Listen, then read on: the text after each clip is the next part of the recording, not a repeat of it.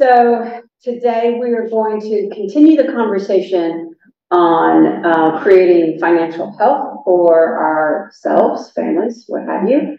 And we're going to talk about insurance today and how insurance can impact your financial health. So Toby with McKnight Insurance is here with us today, and he is going to kick this off.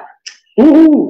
So first, to talk about insurance as a whole. So when you think about insurance, insurance is there in place of crisis. If something goes on, something with your house, accident with your car, insurance is there to put you back together, make you whole again. So that's kind of the purpose of insurance. That's the reason we have it. Mortgage companies require it. Anything that you have a loan on, the bank is normally going to require you to have that insurance.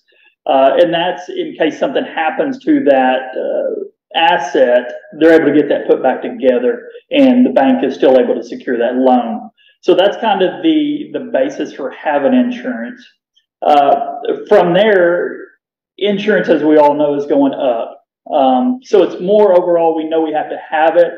So we get back to how do we, within our control, how do we help control the cost of insurance? And that's kind of where I want to talk today in a few different avenues. So something that affects all of us is car insurance. One of the easiest things you can do with car insurance is raise your deductible. The negative to that, if you do have an accident, whatever you raise that deductible to, you better have that deductible in savings, ready to write a check to cover the deductible and get the insurance kicked in. So that's a plus for some and a minus for others, but that's definitely a way that you could initially start saving on car insurance. What is the average? On average, what are you quoting as a deductible in car insurance? 1,000. I mean, if you want to 1,000 is kind of where a lot of people, I shouldn't say a lot of people start, but if you want to start seeing some savings, you can kick it up to 1,000.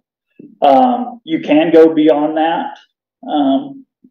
People get a little hesitant above that because anything, again, you better have that in the savings account ready to write a check. And that's not something you're saving up for. That's write me a check.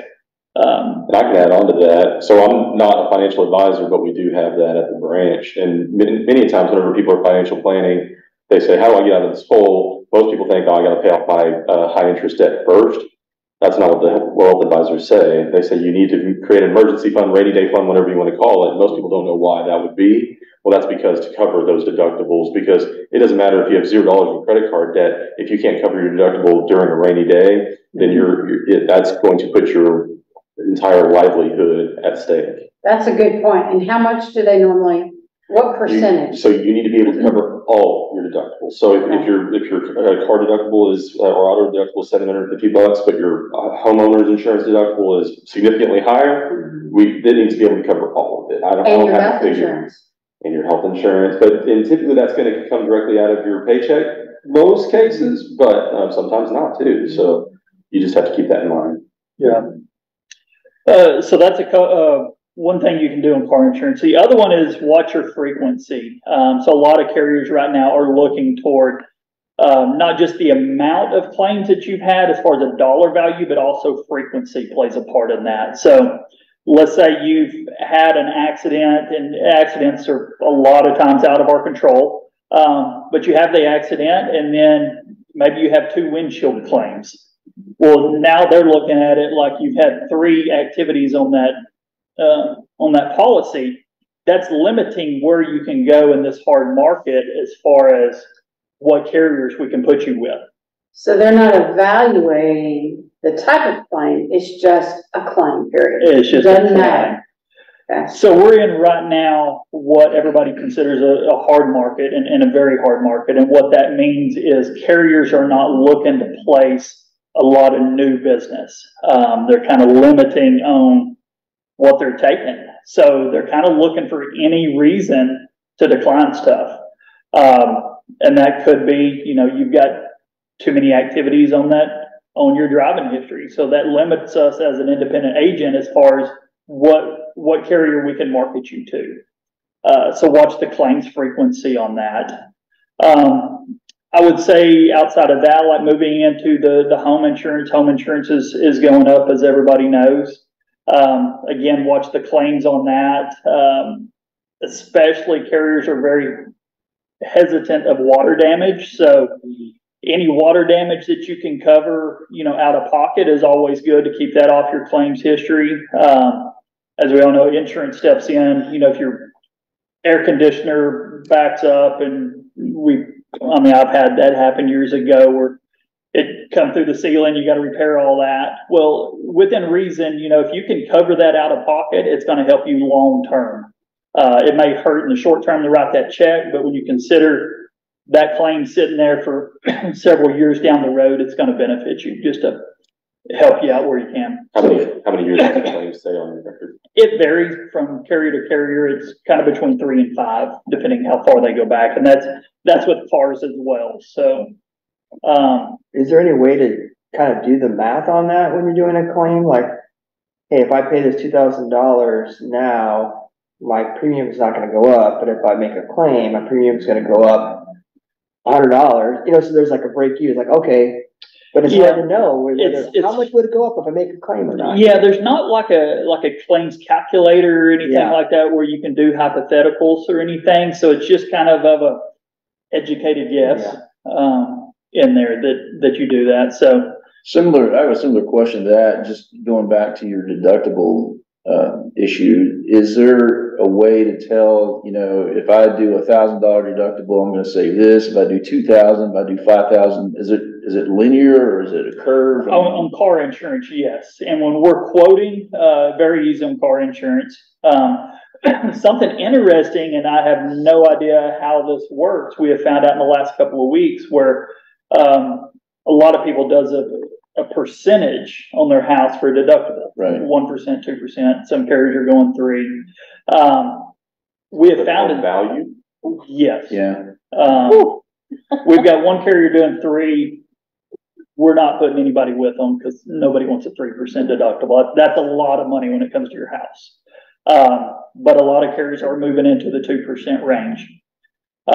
Something interesting that we have found is, and it deals with the value of the house where this plays in, but let's say 2% of your house gives you right around the $5,000 deductible. Let's say it may be $5,200, right? Well, we have found in certain instances, if you just put a flat 5,000 and not go percentage, it actually reduces your premium just a little bit. So I don't know how the algorithms play in that, but we have kind of found that out here recently, and it's been able to save a couple of people some money based on that. So I didn't even realize doing a flat rate was even an option. I always thought it was a percent. So you actually have, as a consumer, you have the option to do a flat rate. Yes, for your deductible on some carriers. Well, if you think about it from an auto perspective, it's $250, $500, or $750, and those are flat. Those aren't percentages. But I'm talking about homeowners. Yeah. Usually, homeowners is on a percentage, but we have just kind of recently found that out, and that's something that we had heard and kind of experimented with it a little bit, and it's helped on a couple. The odds are not likely, but we have tried it on a couple and it has helped. The majority it hasn't really made that much of an effect on, but just kind of getting creative with stuff like that. So on the percentage, I'm sorry to interrupt, on the percentage, it's based on your home's value, but where does that number come from? Is it the number that was established in your policy or whatever yes. Market value or your tax appraisal? Like, where does that number come from? Kind of what it's going to cost to put that house back. So replacement value. Replacement value in the policy. But she's asking, how do you get to that? Because that value changes all the time. Mm-hmm. So how do you do an appraisal on it every so often? Or? So we have a square footage calculator that goes in. So you put your square footage in there, and then from there it's got like basic, custom, premier, kind of however your house is set up. Let's say you have a shelf gourmet kitchen inside there, then we can put a premier kitchen in there, and that will up the square footage cost a little bit. Or you can just put it as all basic, and that keeps that cost down. The kicker in there is in the event of a total loss, you want to put that house back the way it was. So if you got a, very custom house and we put you as a custom, your cost is going to be cheaper. But when it comes to rebuild that, you're not going to have the money there to rebuild it. So we try to find that balance in there of putting you back the way the house was and having it there. One of our good carriers to kind of fill that void there, if you will. Let's say you've got $500,000 in coverage, but the actual house costs $525 to rebuild. Well, we're off on that, right? We only had you covered for $500, but it costs $525. One of our good carriers that we like has I forget the percentage, but you can kind of go above the 500 for a certain percentage, and it'll fill that void in there because it's not an exact science. I mean, how much would it cost for you to rebuild your house right now? It's hard to exactly know that. You think about it, you're like, now you have a home that may have been a part of a community that was built with a bunch of other houses. You got a custom, your house, Brand new house. tearing it down, getting it, cleared and all that, and build back up. So it's like you're building a custom home, even though you feel like, it wasn't really a custom home, but at the time we built it, but just that one-off. Because at the time of construction, the framer was going from this house to this house to this house, so they get a much better deal than you're going to have just calling in a framer on your own and or even your general contractor. So I think going back to her question, if I'm understanding you correctly, there's not necessarily a dollar amount. Like if you were to appraise your house every year, it's going to vary. It's going to change year. But you guys as insurance or the carriers, not you personally, but the insurance carriers are not necessarily going out and doing some kind of a appraisal. Like they're not checking the tax records or something like that every year. Is that correct? I mean, so you're saying that if you're saying you place them under some category of coverage, and then if something happens to that house, then they go out and they do some kind of an appraisal and figure out what it's going to cost. And then based on what that category of coverage is, that's how they determine how much coverage you get. Is that, am I saying that right? Pretty much from a cost basis. Now, after we put you with the carrier, a lot of them do go out and inspect the house. They're going out to inspect it to see if you got trees hanging on the roof, if you've got anything that they see is going to be a potential claim. Then they'll come out and address that. They're not looking for necessarily the value of the house. They're looking for, all right, now I'm insuring this thing. Do I see any potential liabilities here? Do I see a tree hanging, rubbing the shingles? If it's a disaster, then they may just tell you got 30 days to find other coverage. If it's not too bad, they may just give you the recommendation, say, hey, trim the tree, fix these few shingles over here, and we're good to go. You send in some pictures showing that's done, and you're good to go again. But as far as the value of the house, they're not really checking for that. That's more or less going on that square footage calculator. And that changes from like zip code to zip code. And that's also something every year they're going to add to that coverage a little bit. Just as you know, with a realtor, the market's going, we're not in a great market right now, but the appraisals are still going up a little bit. So they just kind of know that. So to add on it, there's kind of what I think maybe also you were kind of asking about, there's basically industry accepted tools to provide that cost, replacement cost. So like when you guys, you know what I'm saying, it's not like they have an appraisal done, but there's like a tool that you use to replacement costs. And when we do loans and somebody provides the proof of insurance or evidence of insurance, a lot of times we'll ask for, hey, could we get your replacement costs calculations to make sure that it covers the house. But we just accept what the insurance company gives because they're using some type of accepted industry tool to calculate that. And they're usually pretty close. So how does your personal finance affect insurance? In what direction are you thinking? As far as personal, your insurance deductible being able to be covered, stuff like that. Well, your insurance score, and that's something else on saving, let's say when you get insurance or whatever your house, you're not in the best of financial situations and you rock along. I don't know exactly how long it takes to get your credit, your actual credit number up. But maybe in 2 or 3 years, you come back and have that recalculated. And if you've got better scores, then that's going to reduce your premium as well. But overall, insurance, I mean, is a major factor in everybody's budget. With it going up, we're just trying to give you the ways, the means to lower it as much as possible. It's going up. We have to have it. It's kind of like gasoline. You still got to have it no matter the cost, but it's how you can limit, you know, what can you do to kind of keep that within reason as much as possible. Without losing the important coverages that you without losing, yes. It kind of goes back to, like having uninsured motorist, uninsured or underinsured motorist. You can take that off your auto policy. I don't suggest that. It makes a very little value of the overall premium. And I can tell you, you're driving by a lot of people every day on the street that, number one, don't have any coverage at all, or there's a ton of people that don't have enough. Well, I would venture to guess that as the insurance rates have gone up, that it is even more important to carry that uninsured motorist, because there are people who are reducing their coverage to save money or just not paying for it at all. Yes. And that makes up such a little part of your premium that if you cut that off, you're not cutting off. I mean, it's not like you're going to drop the premium by 50% or anything. It's such a small part of it that I couldn't encourage somebody going that way, because you're exactly right. As it goes up, that number is just getting more and more, you know, more people that don't have it.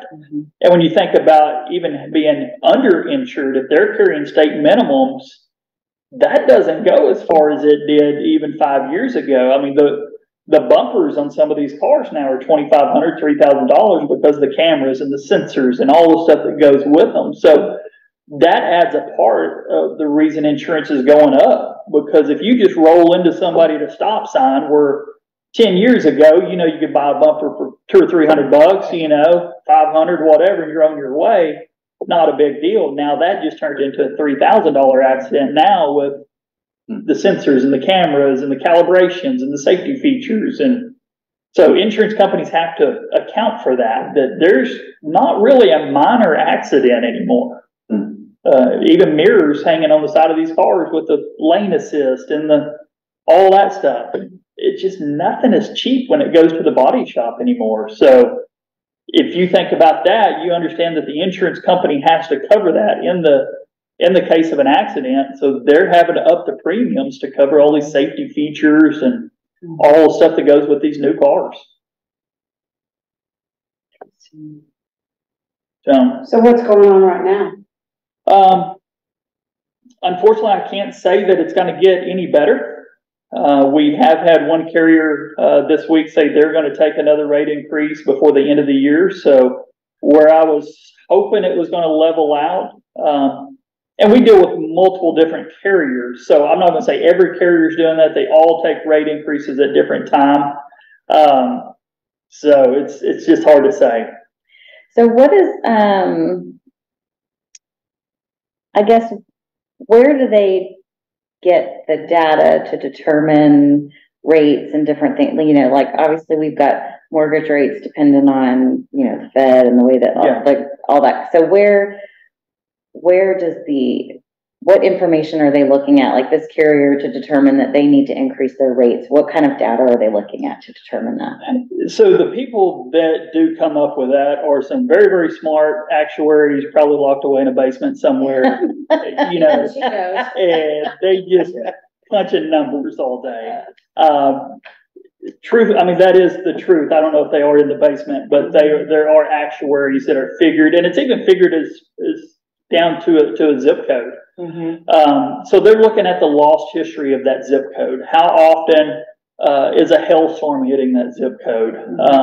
How many people are having accidents in that? So to kind of go, and they're looking at, just to be clear, I'm assuming they're looking not just at people within their own service, but across the board. Yeah. Yes. So, and when they look at that, going back just a little bit, let's say one particular carrier is got a lot of the market share in 76063. 76063 just continually getting hit with hail. So they're taking the brunt of that carrier. So after they see that, they're like, man, we're losing our shorts in Mansfield. So they're going to start non-renewing people or making the rates really high. Right. Kind of encouraging you to go somewhere else because they want to limit that market share. So with that being said, you know, in the Metroplex, the 4 or 5 counties we have here, there are some carriers not wanting any part of this because of the hailstorms that we've had, the ice storm, the freezing. Talking about water damage, a lot of people had broken pipes, flooded their homes during the freezing. But what's interesting is you go maybe down to Hill County or somewhere down south where if it hails there, it may hit 5 houses in 1 square mile. To the insurance company, it's almost like, well, it didn't hail that bad down there. Well, it destroyed the corn crop, but I mean, at least we didn't have to buy, houses. Right. Where up here, it hits a whole lot more houses. Right. Because we're just, packed on top of each other. So if it hails, hundreds of homes get hit at one time. So the rates are going to vary per county, per zip code, but also how much does what's happening nationally, like if there's hurricanes on the coast and whatnot, or even our hail damage to other parts of the country. How does that affect North Dakota or whatever? Right. So in that, and that's even, expand that out, that can even be a worldwide issue. So insurance companies that the names of and you see on TV and all this stuff, they buy insurance as well, called reinsurance. So when you start going for reinsurance, that opens it up a little bit bigger to that more broad area. So when you start having hurricanes on these coasts, or it could be stuff, on the other side of the pond, over the world, whatever, the reinsurance costs are more. So when your favorite carrier goes to buy reinsurance, their cost is more money. So then what do you think they're going to do? Pass that cost on down to you. So that's how, on a broader scale, the reinsurance affects. But that's kind of one of those things that nobody ever thinks about, but that is, insurance companies do buy insurance for themselves. Right. So like Hill County with the 5 houses per square mile, their insurance is maybe not as high as what we have because of their situation. Density. But thank you, their density. But their premiums have also gone up. A certain percentage, not as drastic as we are. Okay. But they will still go up. Okay. Yes. And a lot of that just comes down to, look how much shingles cost when it does hail. I mean, roofing's expensive. And so just the sheer cost of everything makes it go up. Sorry, I have a lot of questions. Does your auto claims and your homeowners claims, do they affect each other if you have insurance, or I guess if you do or don't have insurance with the same carrier? If I've got the 3 auto claims, am I in danger of also losing my homeowners insurance with that company, or? Generally not. Are you saying if you're paired with the same? Well, I guess yes or no. I mean, if they're looking at claim history and you're saying it's harder to get insurance if you've got 3 claims in the last 3 to 5 years, if I'm getting homeowners insurance, are they also looking at other claims I've made as far as auto and whatnot?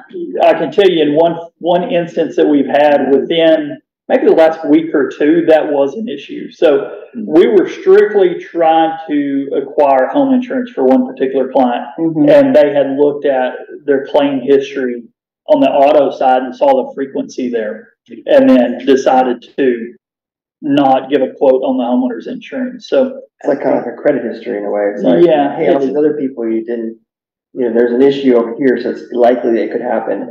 Yes, and that's the same thing. And it's just, especially if you're a first-time home buyer and you don't have homeowners insurance history itself, the only thing they can look at is your auto, I would think. Yeah, and I'm not going to say that happens that often. But in this hard market, again, where they're getting real picky and choosy on who they accept, they have kind of broadened their eyes to see what's going on. All providers are picky and choosy. So So I guess I don't understand, where are the uninsured going? Are they remaining uninsured? There's generally always a place somewhere. It's just, how much is it going to cost you? Yeah. That's the unfortunate. But when we're saying a lot of these providers aren't even giving them a quote, it doesn't matter the return. They're not taking the risk for that return. Correct. But there are going to always be providers that are going to be higher rates. Yes. So that's one of the things with being like an independent agent. We've got several different carriers that we choose from. We definitely still have some that will write. It may be expensive, but then we still have some that are just like, or so. Like years ago, where if you came to me, we could get you, however many quotes, let's say 10 quotes or, whatever the number is with our carriers. Now, depending on your situation, we may be down to 2 quotes because just the amount of carriers don't want to ride in certain counties. And a lot of it has to do with Dallas, Tarrant, Collin, Denton is coming in there. So your immediate counties right here, carriers just like, we got too many houses in that market. We're going to back out. Got another question. So on the commercial side, we have property insurance, which that's replacement cost, right? But then there's liability insurance. That's if anything happens on that property, that a fall, a slip, or whatever. Yes. On the consumer side, so homeowners insurance, does that cover the liability side of things if somebody were to slip and fall, or is that an entirely separate? On your personal homeowners insurance, yes, there is some liability protection there. Absolutely. Okay. Yes. Okay. But you bring up commercial property insurance. Commercial property insurance is going up dramatically, and kind of for the same factors. Now, what on the commercial property side of it, you just got to do whatever you can to limit any liability, and if you've got ledges or anything like that, make sure you got handrails up there. If it's an older building, are you doing updates to electrical, plumbing, how's the roof? If you're doing any type of upgrades to that building, be sure and let your agent know. That way they can pass that on to the carrier. Try to keep those rates down the best they can. During underwriting, whenever it comes to the commercial side of things, we look at available cash, and some of that has to do with down payments for things, but also has to do with in the event of an event, then are they able to cover those deductibles, because that will quickly put a business out of business. Yes. So we see that on a daily basis too. Yes. And now, Toby, are you guys doing assessments where you can go out and maybe like give those recommendations like, and things? If you did this might lower, because I would think that would almost be a game plan or a strategy. On some we do. It's not, we don't do that a lot, but on some we can definitely, especially in the right situations. Maybe it's an older building, and that's also Lee brought up earlier about inspections. They do the same thing with commercial property. So if they go out there, they'll definitely have a list, and that could be down to like parking lot repairs. Because again, going back to liability, if anybody trips in the parking lot, that's a liability problem. So if there's a lot of potholes out there, anything like that, that'll be recommendations to fix that. Again, just going back to try to limit anything they can that could be a potential liability. And that goes across the board. That's even like worker compensation. That hasn't really went up at all. That has stayed pretty flat. But as you look at workers' comp and protecting your people, and are they wearing the right safety gear? Does the machines have all their safety functions? Just taking care of the little stuff limits those claims. Also, it gets into, in workers' comp, you have what's called a mod report, and that's basically you have a number there that's your particular number for your industry. So let's say you're in the roofing industry. If you have a 1 mod, that compares you to other roofers in the industry. So that doesn't compare you to manufacturing or office, it's roofers. If your mod number is below 1, then you're getting a cheaper rate than the average guy. So you're good. And that can go down to like 0.18, which is very hard to get to. But if you're in the 0.9s, I mean, that's good. You're spending less money on premium than the average roofer. if your claims get up there, your frequency, you're having guys, you know, get hurt, then that mod starts going up above 1. And let's say it's at, you know, 1.1. You're paying 10% more money on premium than the average roofer. So it kind of gives you a baseline. And if you're, you know, even worse off than that, it could, you know, even creep up more than that. So when your mod gets above that 1, you really need to start looking at, all right, what's causing my company to have more claims, more frequency than the average guy? And again, it's not comparing your roofing company to the office workers and all that. It's roofing industry against roofing industry. So that just kind of gives you a baseline. And roofers in particular can spend a lot of money, as you can imagine, on workers' comp because it's more risky. But it just kind of gives you a baseline to be able to protect that. As well, kind of going back to saving money, just making sure you have a good return to work program. So if that does happen and somebody gets hurt, you know, how quickly you report it, you know, how quickly can you get that person back to work? You know, have you a plan mapped out there to get them back on the job? So in every aspect where it's, you know, general liability, property, workers' comp, there's going to be certain things you can do to try to reduce that premium as much as you can within your control. I mean, it's all going up, but at least you feel like you have some kind of control over it, you know, or at least where it doesn't go up as much. Let me ask you a question about just kind of going back to how this relates to overall personal finance. So this is kind of going back to personal with regards to insurance. Is there, like in the mortgage industry, for example, you know, you guys have numbers that y'all use for, you know, loan to value and percent of income. You know, you don't do a loan greater than a certain percentage of income or whatever. Is there some kind of a figure like that, you know, the average person should not be paying more than X% of their income in insurance premiums? Is there something like that is out there? Not that I've ever heard from, like, you know, even financial people or anything like that. I've never heard really a solid number on that. And it's got to be a balance in there, right? Of the more assets you have to protect, the more insurance you're going to have.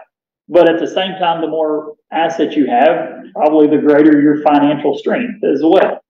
But for the average person who's only, you know, I'm talking middle income people who's generally their only assets are going to be their house and their car. Yeah. They may have a few, you know, other things, but not anything major. Like you know, they don't have a huge art collection or whatever, like somebody in the upper echelons are going to have. Right. So they're not having to insure all these other things like you're talking about. But, you know, so for those people that are in the middle class, as these premiums keep going up, I mean, it's you know, it just stands to reason that the percentage of their total income is that they're paying toward insurance premiums is going up and up and up too. And I know you're talking specifically here about, you know, homeowners and auto. But we really haven't covered health insurance costs, but that's something that we all have to deal with, or most of us, especially if we're self-employed. I know if we have employers that cover that, that's really nice, but most of us in the self-employed world don't have anything like that. And then there's also, you know, life insurance, which we haven't even delved into yet either. But when you start adding all of these premiums up, I mean, I was just kind of, as you're sitting here talking, I'm thinking to myself, wow, that's quite a lot of insurance. A whole lot of money for situations that may never, ever, ever happen to you. Exactly. Yeah. And but it's at some too point risky not to have, well, right? It is, but then at some mandated. Right. It is, but it isn't. I mean, at some point, you got to think as a consumer. At some point, you're going to go, I don't know what, I'm willing to roll the dice on life because the odds of me dying at this age is probably slim. I'm healthy or whatever, so I might cut my life insurance, you know. And I realize there's a risk associated with that. But as the premiums go up, that risk becomes the risk of you know, losing your income is greater than the risk of whatever the catastrophe is that you're paying to insure. There's a ton of people walking around with no health insurance for that. Like exactly, you know, because those rates are going up too. Yeah. I don't know that there is a certain like percentage number you can throw on that. It just comes down to wherever you feel like that risk, not risk versus reward, but where the risk and premium kind of equal out. I mean, there is definitely, and it is expensive. Like, I'm not going to say it's not. And that's just something either the personal people have to weigh out or on the business side. But even if you if for what you're saying, for your items, if you don't have a lien holder, you can make that choice. You self-insure. Absolutely. Right. Yeah. You can decide. You can go, you know what? Health I insurance or don't care life what the insurance. norm is. I'm going to insure this amount. Yes. But if you have any Or kind none. of, but if you have any kind of lien holder, if you have a mortgage or if you don't Yeah, own they're your gonna car fix it. outright, like you have to. So have maybe the insurance. goal is to not have a lien holder. Well, even if you want You to got borrow, more Always the goal, yeah. You can control your costs with Exactly. flexibility. There might not be a formula for percentage of income or anything like that, but we put insurance costs into every single cash flow. And cash flow, that is a precise model, right? So there is a figure that you have to hit, but people don't think about that on the loan side. Insurance and loans go hand in hand. Whether it be real estate's the most obvious one, but it's not just real estate. If there's a large piece of equipment that we're financing, we're going to require insurance on that equipment, because if it ever goes down, we need our collateral to then be replaced. If we have a dentist that doesn't have much in assets and we're doing a loan based on what his high income is, and he loses 2 fingers, then we're not going to get paid back because he can no longer practice. We're going to require key man insurance for that too. You will find that 99% of the time there's a loan that's above a certain threshold, there's going to be an associated insurance that goes along with it. Because we're going to have collateral. If it's unsecured, that probably has to do with a high income earner. We're going to require key man insurance for that. If they can't practice or if they can no longer create income, we're going to get paid back one way or the other. And then going back to mortgage as well, that's one of the things, if your income qualifies you for X amount of house, you also have to figure in the insurance cost. That's just a cost that goes with that. So if you could afford $500,000 just as a pure payment, but then you figure in what insurance is going to cost all that, maybe you're down to affording, I don't know, $470. It's going to adjust in that market somewhere, because that's something the mortgage company is going to require. As well as if it's in a floodplain, that opens up flood insurance and in another situation there. But to your point, Lee, can I get you to a point where you can afford your insurance? Absolutely. So it's a matter of finding that balance of, okay, we're all self-insuring to a certain point, right? Okay, even if I gave you $1 million umbrella policy today, and you go out there and you totally do something unforeseen, right? And it ends up being $1.5 million lawsuit against you. Yeah. You didn't have enough insurance because you got that $500,000 gap. Well, maybe we should have got you $2 million umbrella. But no one can afford a $2 million umbrella. So at a certain point, we're all self-insuring to a certain point. You just try to fill as much of that you can afford. Because you got to eat, right? I want to sell you all the insurance I can, but we all got to eat, right? So there's a threshold right there where you're like, yeah, I'm going to insure to this amount, and then I'm going to kind of self-insure over that.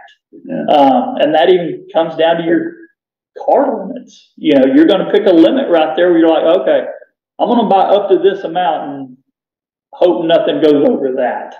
So it's just a balance there. So speaking of an umbrella policy, who do you recommend those for? Is that something, I don't know, as far as the general public, like who, when you talk to them, would you say, you may want to consider this product? So for people that have done well, successful people that have some assets, have something worth going after, that's going to be kind of a target demographic there. Now, with that being said, teenage drivers, if you got teenage drivers, that's a reason to have it. If you got a swimming pool, if you got ATVs, maybe you invite people out to your place and y'all ride ATVs. We all know how dangerous ATVs are. If you want them to be, they can be very dangerous. you know, in that situation. So if you've got some assets, you've got some money put away in the bank, you've got a nice house, you've got, you know, you've got some assets, and you deal in any type of risky kind of activity, and risky is, like I said, could be all the way down to teenage drivers, right? We know statistically they can get in accidents on the road. So, you know, if they get in a bad accident and it goes over your car insurance limits, then that umbrella can kick in. And so you've got that bucket of insurance money over there before you even have to worry about getting personally, you know, brought into something. So I know next to nothing about umbrella insurance, but we're not saying that an umbrella insurance policy can replace any of these auto policies. No, you're always going to have your underlying policy. Just in addition to. It just goes over and above that. Yes, so that's the people that really need to look at it. In case they try to come after all your stuff. Yeah. Yeah. Yes. And that goes to business. So we see that. I strongly recommend it for individuals as well, that have acquired assets, but especially in businesses as well, because, like, let's say the trucking industry, right? They all need umbrella insurance, because every other billboard you see on the side of the road asks if you were in a trucking accident. Like, that's just like more and more common. If you're in business, somebody's looking to get at you. So that's just the unfortunate nature of it. So, okay, so let's wrap this up for today. What are your final words of wisdom, advice? My final advice would be, you definitely have to have insurance. Try to cover what you can out of pocket until it gets up to that threshold where, you know, I'm gonna turn this into insurance. And you have it there for a reason. You have it there for accidents. And I don't want it to sound like you can never turn anything into insurance and use it. You absolutely can. I would just make sure it's kind of for those reasons that you can't afford, or, you know, it justifies that. And there's not an exact dollar amount, but don't nickel and dime that insurance, because they're going to come back and get you.